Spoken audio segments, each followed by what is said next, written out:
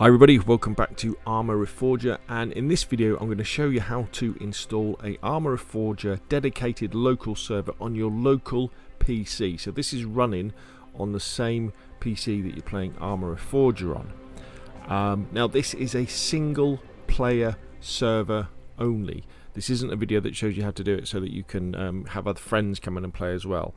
In fact, the documentation that BI have published said that they don't support that at the moment, but there are videos on the internet that claim to show you how to do it. So you may well be saying, well, why would I want a local server when in fact I can jump into a local version of Games Master or even Conflict from within the game?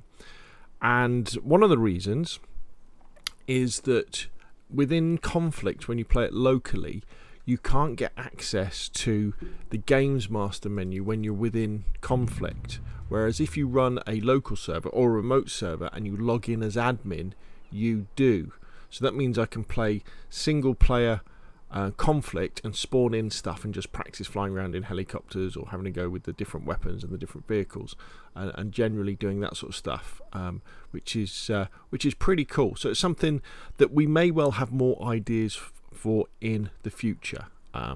So how do you do it? Well, the first thing you want to do is you want to go to Steam and you want to go to your library and you want to make sure you've got the tools section clicked and you want to install Arma Reforger server, and that will install it to your hard drive, probably the same place that it installs it to your Arma Reforger. So for example, this is my Steam apps common directory, and as you can see, there's DayZ, there's Arma Reforger, and it's installed Arma Reforger server right there. So if we click in it now, as it is, it will not work. You need to add a couple of files. We need to add a batch file, a .bat file that will fire up the server, and we need to have a config file that will tell the server how to start. Very similar if you've run DayZ local servers, that sort of thing. It's how to do it. So what I have done to make this very, very easy, I've created a GitHub repository with 2 example simple files that will do this for you, and there's also a readme doc.txt that explains step by step how you do this.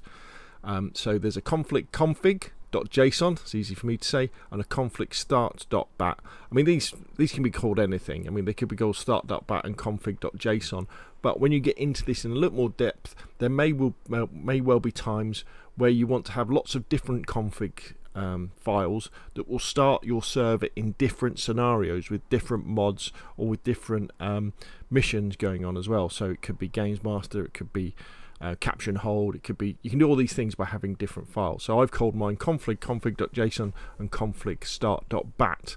So what you do is you click on the green code button, download the zip, and that will download the files to your local PC, extract them or unzip them, and have a good read of the readme text. But basically what you end up doing is you copy the conflict config.json and the config start to the same directory as well, your Arma Reforger server.exe is, so you put it in here.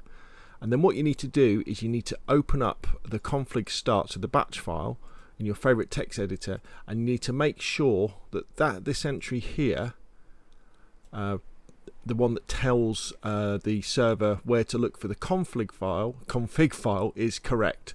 Now it probably will be unless you've installed this on a different drive, for example a D drive, and that will be wrong. So you just change that so that it matches where the config.json is. Also, what you may want to do is if you go into the config.json and you scroll down, you'll see I've added a load of simple mods. So there's better vehicles, there's a helicopter, there's some weapon mods, there's bloodlust, there's where am I, you know, some really simple ones that definitely work, that won't overwhelm your server, that you can play around with when you're in the server and have a little bit of fun. But you can of course change these. If you want mod IDs, just go to the online Arma Reforger workshop and it lists all the mod IDs and lists their names and lists their dependencies, so the other mods that you'll need to install at the same time. Now once they are in place, it's dead easy. All you then do is, in fact, if we go back to here, is just double click on conflict start, and that will fire up your server, and it will look something like this, and it will be chundering away. Then all you need to do then is, if we come out of this, I'll show you.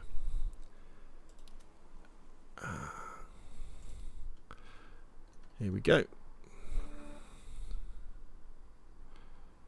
Then all you need to do is you go to multiplayer, you go to direct join, and you put in 127.0.0.1.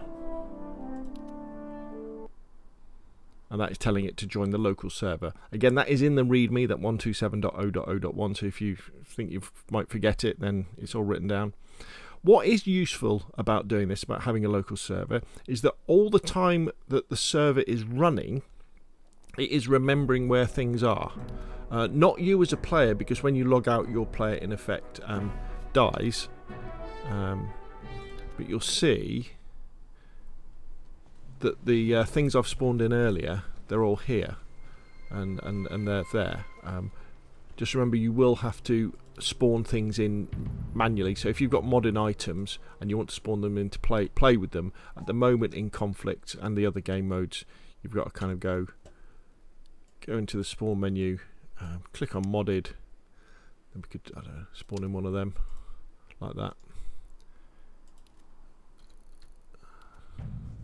We've got this cool little semi-armoured vehicle to play around with.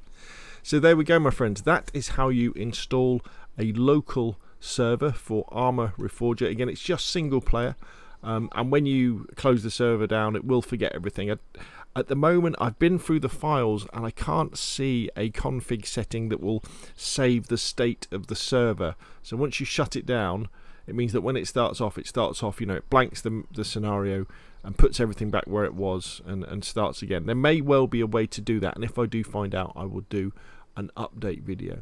But until then, hopefully you found this useful. If you have, hit like. If you want to see more of the same, press subscribe, and I will of course see you again soon.